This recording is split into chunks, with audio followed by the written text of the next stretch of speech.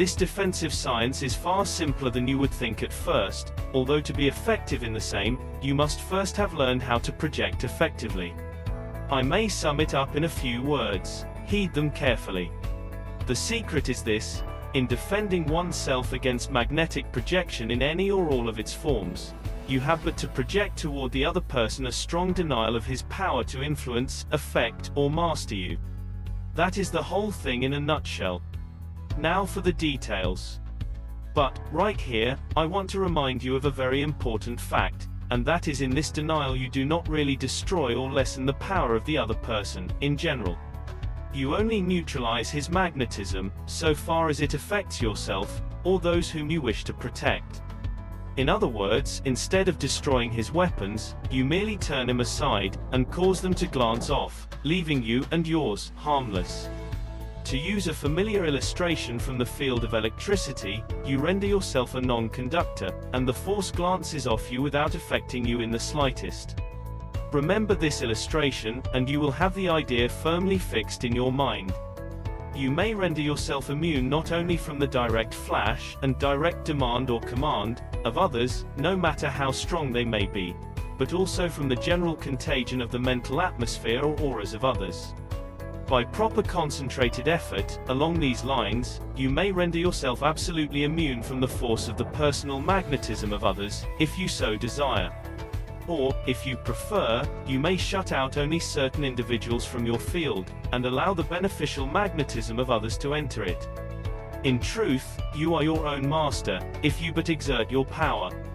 As to the methods to be employed, you have but to use those you have already learned in these lessons, by merely changing the mental attitude and statement or command.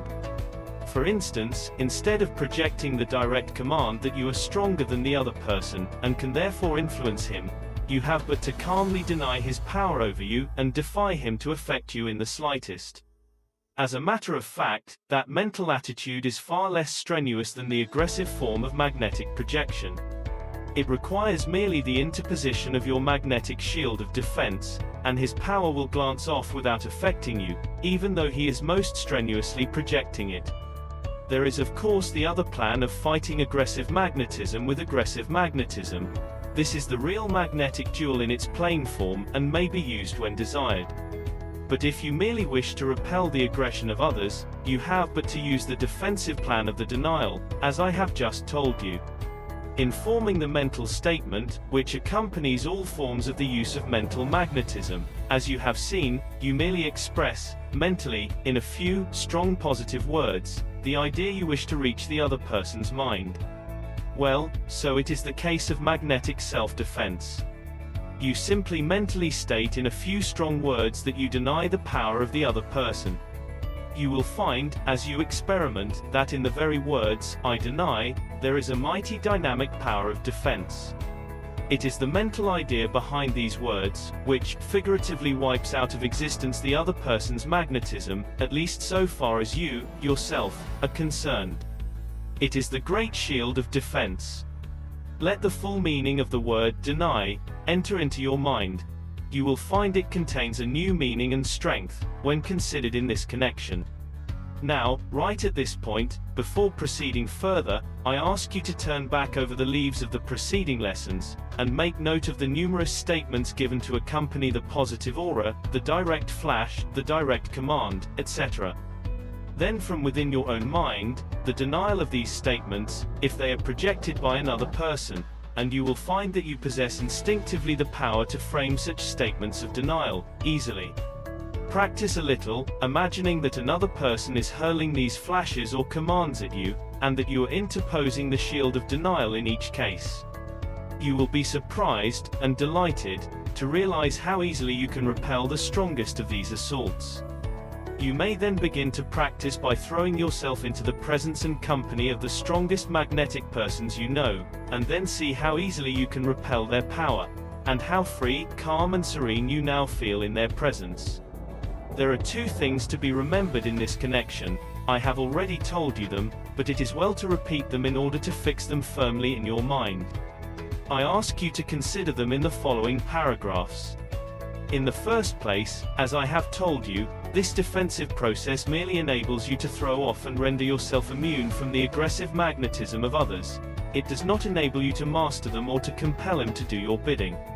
In order to accomplish the latter, you must beat down the guard of the other person, protect yourself at the same time, and then carry the day by a direct magnetic assault upon him. You can do these things if he fights you with the weapons of aggressive magnetism only, but if he deny your power, he is immune, and you cannot affect him, just as if you deny his power, you are immune. In case both deny, then the battle is drawn, and neither win. The denial is not a weapon of aggressiveness, it is merely the shield of defense. Remember this. Of course, if you use both shield and sword, you will have a double advantage, providing he does not also use the shield. For if you can repel his magnetism, and at the same time use your own, then he is at your mercy. But if he knows enough to also use his shield, then the battle will be drawn, and neither will win a decided victory. Do you catch the idea? Think over it until it is plain to you. The second point I wish to impress upon you, in this connection, is the fact, already stated by me, that you do not actually destroy or weaken the other person's magnetism, by the use of the shield of denial. His magnetism remains just as strong, and just as much in evidence, as if you did not use the shield, the only difference being that by using it you render his weapons powerless against you, or those you may wish to protect, and thus create immunity for yourself and your protégés, by interposing the shield of defense. But you do not impair the power of the other person against others whom you do not directly shelter behind your shield. Do you get this point? Think over it until you get it clearly. When you repel the magnetism of one of the persons who have been using it without knowing the nature of his power, and there are many who so use it, the majority of persons, in fact, you will be amused to see how broken up such a person becomes. He will become bewildered at his failure to influence and affect you, and will often become embarrassed and, in some cases, actually entangled in the currents of his own magnetism. It may even happen, it often does, really, that such a person will become so confused by his apparent loss of power, that he will lose his assurance and consequently his ability to attack.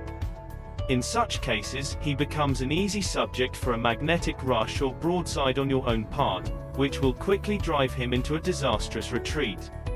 Of course, if he has a scientific knowledge of the subject, he will not be so taken off guard, but, recognizing your knowledge and power, he will pass it off with a smile, and relinquish the attack.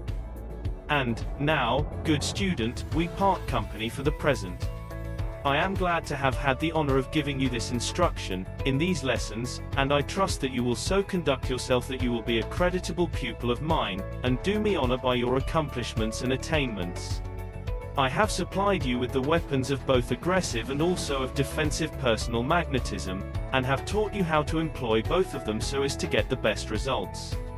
It is now up to you to make the best use of these weapons, according to the rule and principles which I have laid down for your guidance. In parting, I wish to again impress two important rules upon you, and these are: practice, practice, practice, until you have every detail of the instructions so well learned, and so fixed by habit, that you can and will use them instinctively, just as you now walk, or breathe, or speak.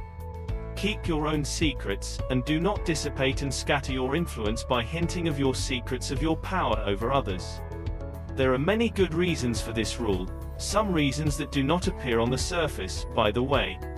Remember the old Italian proverb, into the closed mouth, no flies enter. Heed the spirit of the proverb. Au revoir, my magnetic friends, we shall meet again, in due time.